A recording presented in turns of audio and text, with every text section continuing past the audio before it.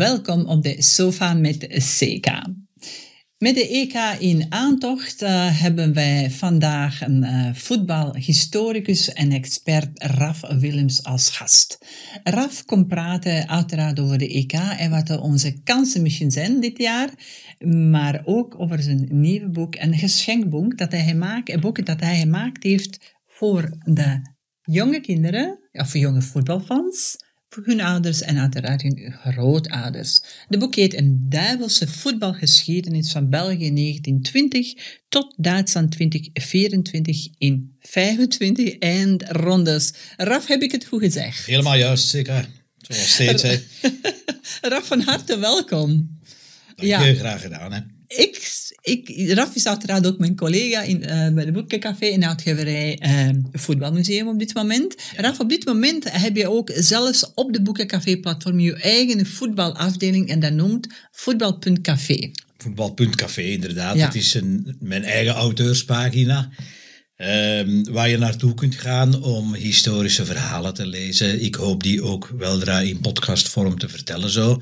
Maar het gaat er echt om, ik noem dat mijn gesprek met de voetbalgeschiedenis. Ja. Dus je kunt daar eigenlijk terecht voor alle mogelijke historische verhalen, of het nu om de Belgische, de Europese of de wereldgeschiedenis gaat. Ik ben uiteindelijk min of meer met pensioen, zelfstandige, maar toch ook wel semi-gepensioneerd, 64, when I'm 64, zongen de Beatles. En zou je daar nog iets kunnen doen? Ja, ik blijf bezig, maar ik ga nu mij toch vooral neerzetten als verteller over de geschiedenis. Opa vertelt, als het ware. En daarvoor kan je terecht op die pagina voetbal.café. We zitten zogezegd in een café. Ja. En je kunt daar over de mooie dingen van het verleden, of de triestige, de verhalen van vreugde en verdriet, zo noem ik het ook altijd, die brengen voetbalfans samen. Ja, inderdaad. En die ga je daar kunnen terugvinden, lezen of luisteren of misschien wel kijken. Voilà, en de grote gekte moet nu nog beginnen. We zijn nog een aantal dagen verwijderd van de EK in Duitsland. Ja. Is dat 15 juni? Zoiets, 14 of 15. 14 of 15 juni, uiteraard. Raf, met over 60 boeken over voetbal. Ja. Jij bent nummer 1 expert, zou ik zeggen, in voetbalgeschiedenis. De voetbalgeschiedenis. Laat mij geen wedstrijd analyseren, want ik ben nooit voorbij het Kempische cafévoetbal geraakt. Als speler wel 600 wedstrijden gekiept daar. Hè. Okay. In de jaren 80, 90. Maar ja, dan ga je niet zeggen, ik zal hier eens even komen uitleggen hoe die trainer moet spelen. Maar mijn expertise zit echt op de verhalen, de rijkdom van het voetbal zit veel meer in de verhalen dan eigenlijk in de wedstrijden, vind ik. En die ga ik opzoeken, of heb ik de voorbije 30 jaar opgezocht en inderdaad in een 60-tal boeken gestopt. Ja. Met herziene edities bij. Hè. Inderdaad. Raf, jij schrijft nu een boek voor jonge voetbalfans. Ja. Hoe is dit boek tot stand gekomen? Van waar komt de idee? En hoe ik loop er al een tijdje mee rond. Hè. Het is eigenlijk inderdaad ook niet de eerste editie. Die is verschenen in 2018 of zo, naar aanleiding van de Wereldbeker in Rusland, net daarvoor. Maar ik had uitgerekend dat als je alle grote toernooien waar de Rode Duivels hebben aan meegedaan, de zogenaamde A-toernooien, dat waren aanvankelijk Olympische Spelen.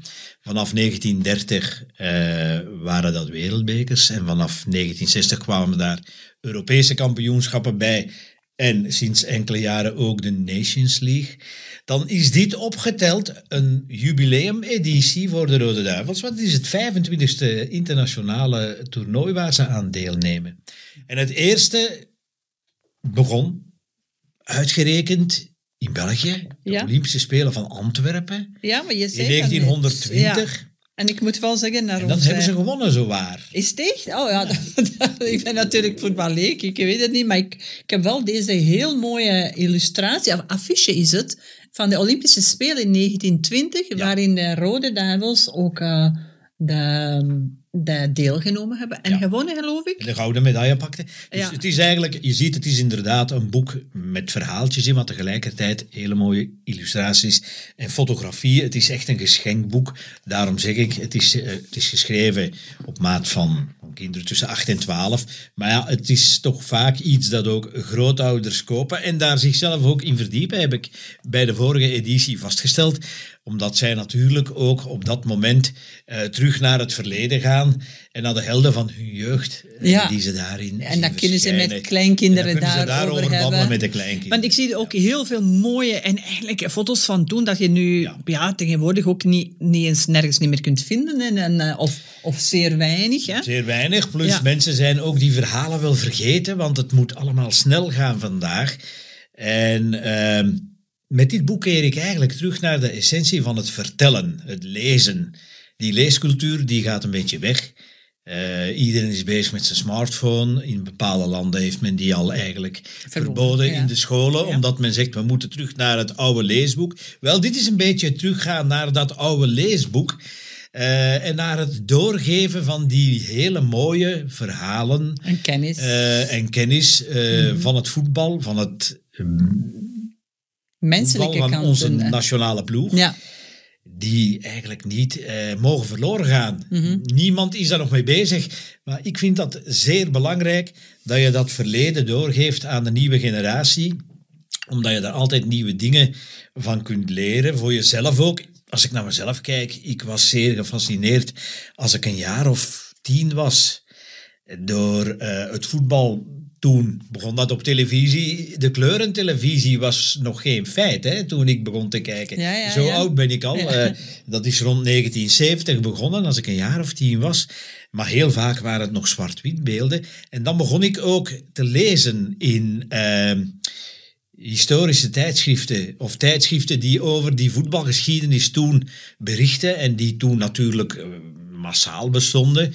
En dat heeft mij wel gevormd, als ik zeg, ik ben geen expert in het spel, maar wel een historicus, een verteller van over wat er allemaal gebeurd is op het veld, maar vooral naast het veld. En vooral dat stukje menselijke verhalen die daar, en sociale aspecten. Die veel belangrijker zijn dan het naakte resultaat. Want dat wil ik eigenlijk ook zeggen. Hè? Ja. Supporters maken een verbinding met elkaar. Juist. Door de emotie, niet per se door het resultaat. Inderdaad. Want ik geef altijd het voorbeeld van de supporters van Antwerpen die nog altijd praten over die finale op Wembley, zoals zij dat zeggen, in 1993, maar ze hebben die verloren. Maar dat speelt voor hen geen rol. Iedereen was daar. Hè? En zo gaat dat ook met de Rode Duivels, die heel vaak ten onder gingen op een cruciaal moment dat iedereen dacht, nu gaan we toch pakken. En het is dat de verbinding maakt en daar zit ook de schoonheid van de sport, van het voetbal, van het verhaal. Die schoonheid zit vaker in het verlies, de nederlaag en die samen te dragen dan in de euforie van de overwinning. Want je zegt eigenlijk, overwinning en verlies, dat brengt mensen samen. Dat maakt de band sterker. Want de overwinning brengt zeker de mensen ook massaal samen. Of het goede resultaat. Dat hebben we gezien in Mexico 86 of in 2018. Dat je 100.000 of 10.000 mensen in Brussel op de grote markt samenbrengt rond een prachtig resultaat. Maar uiteindelijk hebben ze hem niet gewonnen. En die verbondenheid die gaat denk ik dieper dan wanneer je een overwinning viert. En dat is de kracht van voetbal. En dat is de kracht van voetbal en sport ook wel. En dat soort dingen wil ik meegeven als verteller dan. Vanuit mijn voetbalcafé en uit mijn nieuwe uitgeverij Voetbalmuseum. Aan de jonge generatie, maar ook wel aan de mensen van mijn leeftijd. Die daarin zichzelf terug zullen vinden, herkennen. Hun eigen jeugd zien opduiken terug. En dat is ook altijd zeer aangenaam. We starten in jouw boek met de Olympische Spelen in 1920. Was dat toen de eerste deelname van de Rode Duivels? Of wanneer zijn de Rode Duivels ontstaan? De Rode Duivels zijn eigenlijk ontstaan nu, 120 jaar geleden, in het voorjaar van 1904. De eerste officiële wedstrijd werd gespeeld op 1 mei 1904. Dus we vieren eigenlijk de 120ste verjaardag. En dat is iets waar ik dus echt droevig van word. Een mens wordt daar triest van. Die Belgische voetbalbond heeft daar dus Niks voor gedaan. Geen enkele interesse in. Die Belgische Voetbalbond doet niets. Ik zal het hier even heel duidelijk zeggen. Hopelijk dringt het dan door in de geest. Van degenen die de beslissingen moeten nemen. Die Belgische Voetbalbond doet werkelijk niets voor zijn historisch erfgoed. Helemaal. Dat is onbegrijpelijk. Niets. Ja. Dat is onbegrijpelijk omdat dat de rijkdom van de sport is. Mm-hmm. Als je gaat kijken in Nederland, Duitsland is daar de voorloper. Engeland ook. Ze hebben daar voetbalmusea, prachtige gebouwen waar tienduizenden mensen, schoolkinderen naartoe komen. En op die manier wordt dat altijd doorgegeven, die verhalen. Bij ons is dat onbestaande. Ik zal het nog eens roepen. Het bestaat hier niet. Belgische Voetbalbond wordt eens wakker, eindelijk. Pro League wordt eens wakker. Je bestaat 50 jaar dit jaar. De Profvoetballiga bestaat 50 jaar. Heb jij iets gezien daarover? Ja. Nee, ik ben ook niet echt een voetbal, maar zeg nu even niet dat je een leek bent. Je hebt het niet gezien. Zelfs als leek hadden ze er jou mee om de oren moeten slaan. Juist. Dat hebben ze niet gedaan. Ja. En dat is het grote manco. Het drama van ons voetbal. Mm-hmm. Dat men eigenlijk niet bezig is met de rijkdom van het verleden. Mm-hmm. En het is op basis van het verleden dat je de toekomstige generaties vormt. Maar is dat nu niet iets voor u om een voetbalmuseum te starten van de Rode Duivels? Ik heb het nu zo genoemd. Mijn nieuwe uitgeverij heet Voetbalmuseum. Maar dat is natuurlijk maar naar een klein deel van de mensheid dat gaat. Hè. Maar eigenlijk de politiek zou eindelijk moeten zeggen, wij gaan dat historisch erfgoed van die sport, niet enkel van het voetbal, maar van die sport, gaan wij eindelijk vormgeven. We gaan dat financieren, we gaan daar geld in stoppen, we gaan er iets mee doen, zodat die sport een soort levensstijl wordt. Mm-hmm. Gezondheid, mentaal welzijn, dat is allemaal goed, maar ook de rijkdom van de verhalen. En daarvoor zit ik hier, gelukkig mag ik hier aan deze tafel zitten, om dat te vertellen tegen jou. En we gingen naar 1920, zei je. Ik zou graag hebben dat je misschien een soort anekdote, verhaaltje vertelt per jaar, want het zijn 25 eindrondes geweest. Bijvoorbeeld in 1920 was de eerste grote deelname van de Rode Duivels. Ja, het was zelfs meer dan dat. Het was het allereerste grote voetbaltoernooi in de wereld. Okay. Dus we komen uit de Eerste Wereldoorlog. Europa is een ruïne. En jullie hebben gezegd, je mag iets laten zien. Ik ga iets laten zien. Kijk, dit is een ander boekje dat al verschenen is. Maar hier ga ik pas reclame voor maken tegen de Olympische Spelen in Parijs. Ja. Het is zelfs een... Het is niet het echte boek, wat is met een hardcover. Dus het is een boek, een soort proefboekje, waar ik nog notities... Kijk, je moet dat veilen als ik dood ben. Hè? Hou het bij. We gaan dat in jouw museum Ja, veil het als ik dood ben. Het staat vol gekriebeld nog. Ja? Maar België 1920, dus je hebt daar in de eerste wereldkampioen voetbal. Oh, wij zijn toen wereldkampioen geworden. Wel, dat ga ik nu vertellen, want ik denk dat 1 op 10 van de voetballiefhebbers en van de Belgen per definitie dat hooguit weet. Ondertitel Voetballen voor vaderland, vrede, vrijheid en vluchtelingen. Het was namelijk een unieke story. Ja. Nogmaals, we komen uit de Eerste Wereldoorlog. Ja. Europa is een ruïne. Okay. We gaan opnieuw het continent opbouwen. En men doet dat onder meer via de sport, de Olympiade, die aan Antwerpen is toegewezen. Okay. Het voetbal is voor het eerst daar een toernooi de naam waardig. Er bestaat nog geen wereldkampioenschap. Dus voor de oorlog had men ook Olympische voetbaltoernooien, maar dat was niet ernstig te nemen. Ik bedoel daarmee, er waren altijd maar 8 of 10 of 12 deelnemende landen, vaak met A- en B-teams. Soms werden die ploegen ingevuld door studentenverenigingen, omdat men niet aan een nationaal team kwam. Dat was eigenlijk puur amateuristisch georganiseerd en georiënteerd. Vanaf 1920, dat zeg ik dan wel als voetbalhistoricus, begint het moderne, tussen aanhalingstekens, tijdperk van het voetbal. Van het internationale voetbal. Voor het eerst nemen 15 landen deel. 14 uit Europa, Egypte als Afrikaans land. En de Verenigde Staten haakten helemaal op het einde af omwille van een diplomatieke rel die nog zijn wortels had in die Eerste Wereldoorlog. Anders hadden we 16 landen gehad met dan deelnemers van 3 continenten. Maar het wordt toch wel internationaal ook beschouwd als het allereerste grote voetbaltoernooi. Waren onze Rode Duivels toen ook zo grote sterren zoals nu? Ja, toch? Want daar komen we toe. De Rode Duivels, die hadden eigenlijk, hoe moet ik het zeggen, een heel groot voordeel.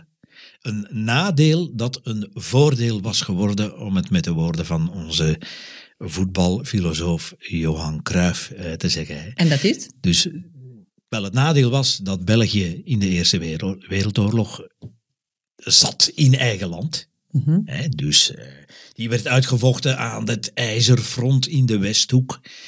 En heel veel van die Rode Duivels, van die topvoetballers, die zaten mee te vechten. Men kan zich dat vandaag niet voorstellen. Nee, in 1916 besloot de regering, we gaan er iets aan doen, om het moreel van de bevolking een beetje te verbeteren en ook van de soldaten die aan het ijzerfront vechten, die daar in de loopgraven zaten en eigenlijk niks anders hadden dan slijk. Weide, je kent de Westhoek, neem ik aan. Dat is een heel zompig gebied. En het enige dat zij konden doen qua ontspanning was voetballen, maar dat gebeurde met legerlaarzen, bottines zoals wij zeggen, en met blikjes, conserveblikjes. Ballen waren er niet, schoenen ook niet. Toen besloot de regering, we gaan die Rode Duivels, die daar toch zitten, de naam geven van de Front Wanderers op zijn Engels, bijna letterlijk te vertalen, de zwervers, wanderers, achter het front. En we sturen die richting Groot-Brittannië, waar meer dan 200.000 Belgische vluchtelingen zaten, oorlogsvluchtelingen, ook richting Parijs, richting Italië, achter de frontlinie, om in de grote stadions van voornamelijk Groot-Brittannië, maar ook wel Italië en Frankrijk dus, om daar benefietwedstrijden te spelen, waarvan de opbrengst gaat naar zowel de Belgische vluchtelingen ginder, de oorlogsvluchtelingen, als de soldaten achter het front, zodanig dat ze deftige schoenen kunnen kopen en ballen, voetballen, zodanig dat er echt kan gespeeld worden.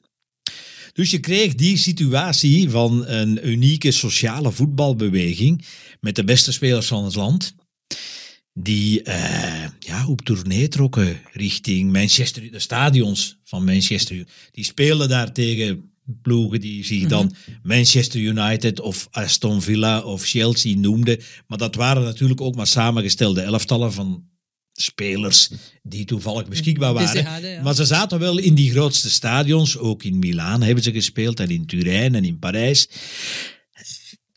En dat was hun voordeel, namelijk ze konden aan hun conditie werken. Ze werden een heel sterk team. Het was een getalenteerde generatie die in tegenstelling tot de andere landen gedurende 3 jaar, 16, 17 en 18, de 3 laatste jaren van de oorlog, voetbalwedstrijden speelde. In totaal een 20-tal duels, geloof ik.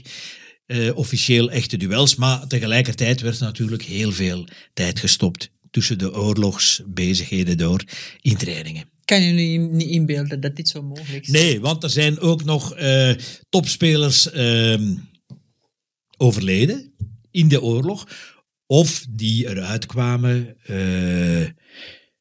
met psychologische of lichamelijke gebreken voor de rest van hun leven en die op jonge leeftijd stierven. Die verhalen vertel ik daar ook in dat boekje. Dus het is bijzonder schrijnend en aan de andere kant heroïsch. En uit die Front Wanderers groeide dus een heel sterke nationale ploeg die in 1920 klaar was om een uitstekend toernooi te spelen en de finale haalde tegen Tsjechoslowakije. Op dat moment werd dat land beschouwd als het beste land van Europa, van de wereld. Beetje de Brazilianen van die tijd, als ik het zo mag zeggen. Omdat die heel technisch tiki-taka speelden toen al. En de Belgen moesten het hebben van hun conditie en hun countermogelijkheden en hun sterke verdediging. Ja, dat zat er toen al in. En zij wonnen het toernooi. Ze spelen de finale voor een recordopkomst van 42.000 kijkers, terwijl er maar plaats was voor 30.000 in het nieuwe stadion van Beerschot, het Olympisch Stadion. Okay. En Antwerpse humor zeker.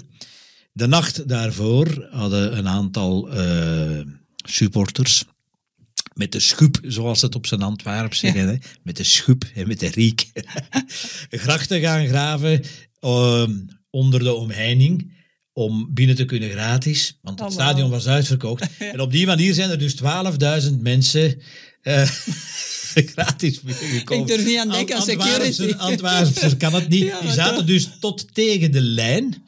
Ja. Tegen de lijnen van het veld. En daar liepen dan gendarmes rond die mensen moesten kalmeren. Hè, maar dat lukte wel.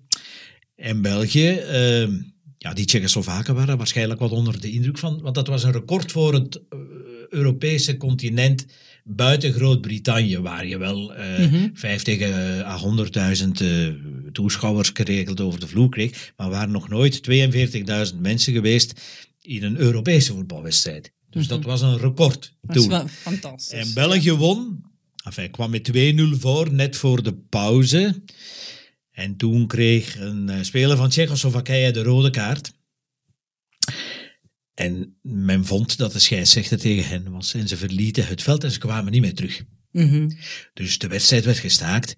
En België werd de winnaar van het Olympische toernooi.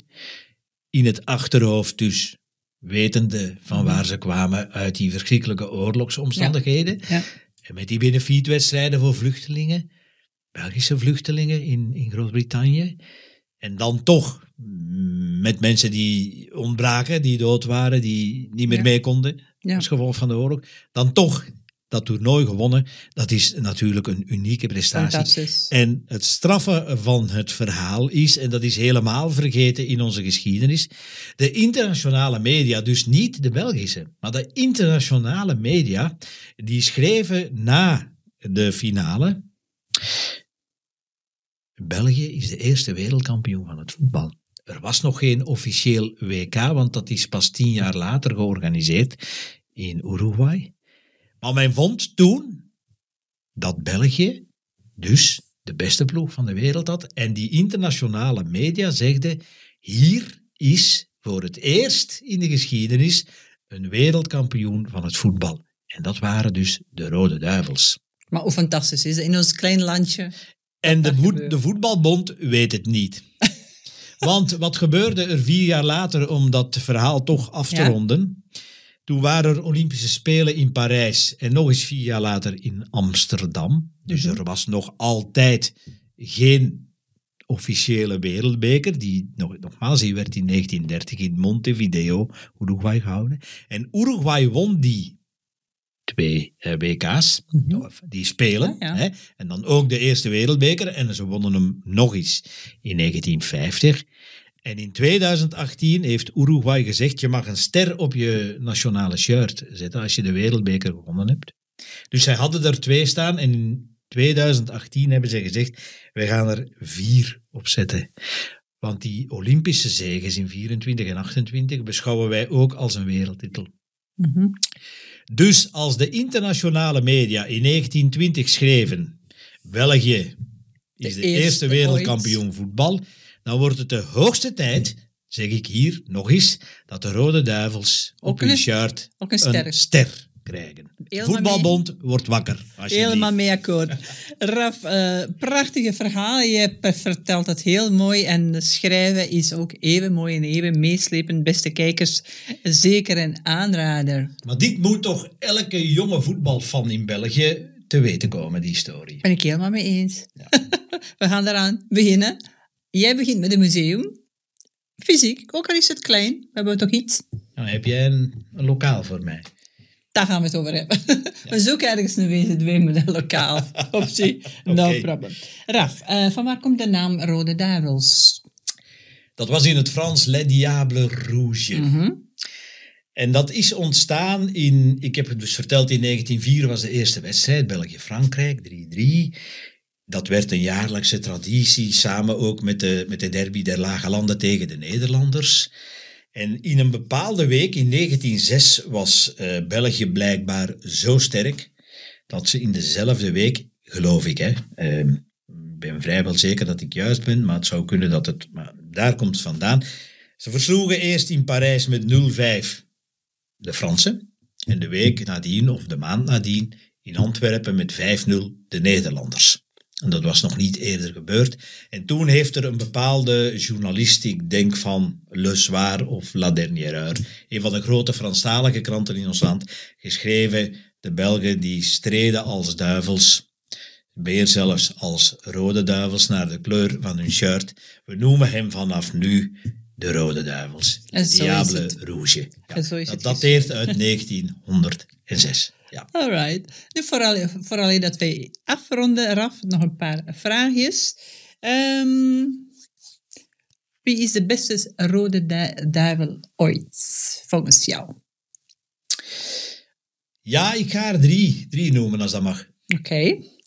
De eerste Rode Duivel die in de top 3 zit, die dateert nog van voor de Tweede Wereldoorlog. Dat is Raymond Bruyne. Die speelde bij Beerschot. Is op een bepaald moment getransfereerd naar Sparta Praag. Maar in die tijd, dus praten we over 1930, en toen is men begonnen met de voorloper van de Champions League te organiseren. Dat heette de Mitropa Cup, de Midden-Europese bekers, voor landen die al met profvoetbal bezig waren. Dat waren er 6 of 7 of 8, Oostenrijk, Hongarije, Italië en zo verder. Dus de beste clubs van Europa zaten daar en Sparta Praag was een van de top 3. En de beste speler daar was Raymond Bruyne. Nog straffer, men bood hem toen aan om voor Tsjechoslowakije te gaan spelen. Mm-hmm. Dat hij de nationaliteit daar zou overnemen, dat heeft hij geweigerd. En in 1934 won Italië van Tsjechoslowakije de wereldbekerfinale met 2-1. En toen schreef alweer de internationale pers over dus een Belg. Tsjechoslowakije miste 1 speler om te winnen, om wereldkampioen te worden. En dat was Raymond Bruyne.